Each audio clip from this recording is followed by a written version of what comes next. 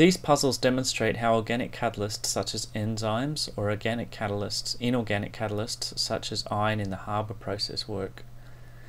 Catalysts hold chemicals in certain 3D orientations that allow electrons to transfer.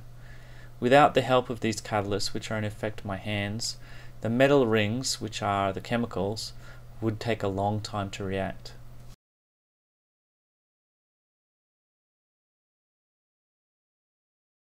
As partly illustrated with the metal ring puzzles, catalysts work by allowing the activated complex to form more easily. A more complex action of catalysts is in the form of intermediates, which would be the equivalent of a two-part metal ring puzzle. Catalysts can also be described as being in a separate state to the reaction, heterogeneous, or as in the same state as the reaction, homogeneous.